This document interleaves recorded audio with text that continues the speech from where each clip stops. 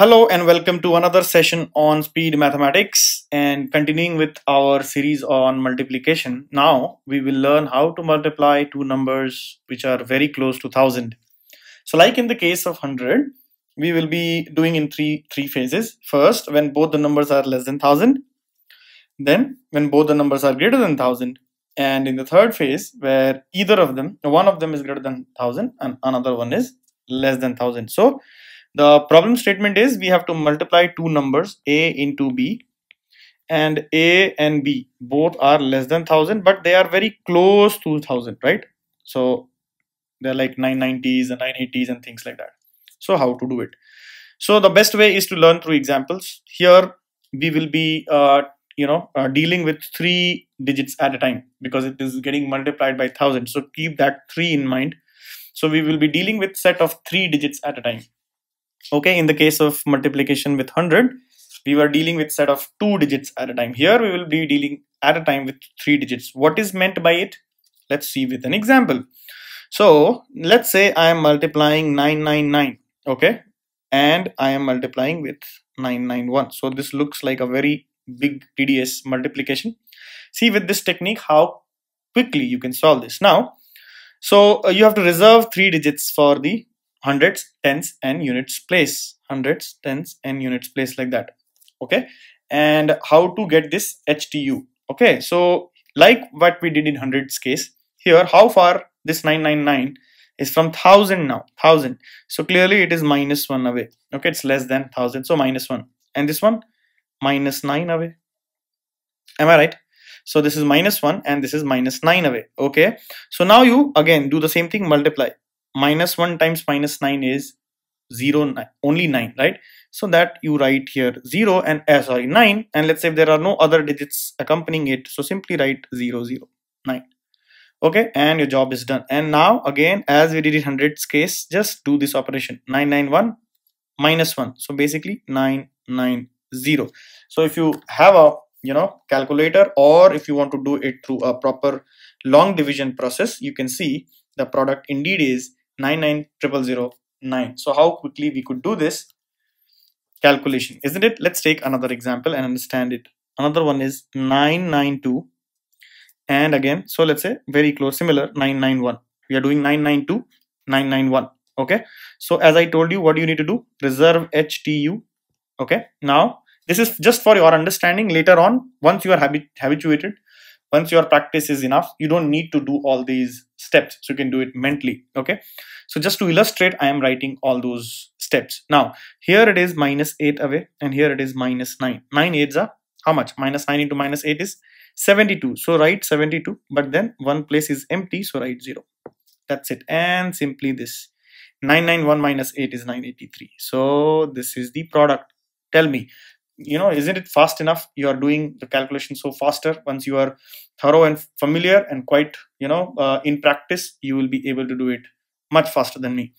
Okay, so this is the process. 983072 is the product. Let's take another example and understand. So this was example number 1, 2, and example number 3. Now, so here it is 997 into 996. Let's do this again. For your understanding sake, I'm writing HTU. I will not be writing it for our calculation or whenever I am doing the calculation. But once you are also familiar with the process, you also need not do it. Okay, now how much is this away? So -3. And how much this is away? -4. So -3 times 4 is 12. So write 12. Put a 0 because third digit was missing, and simply this or that, whichever. So 997 -4, clearly 993. See, so 993012 is the product, right? Isn't it amazing? Very easily you're able to do. Let's do another one. Let's take another one. 999, 999 and 998, right? Huge number, so hence it is -1, -2, product. So you'll get only 2, but you have to write 2 0 0 like that.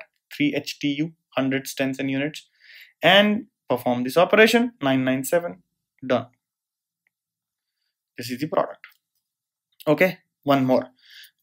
Let's say now we will be seeing its importance in terms of a bigger number, right? Or bigger difference number. So 991 and let's say 984.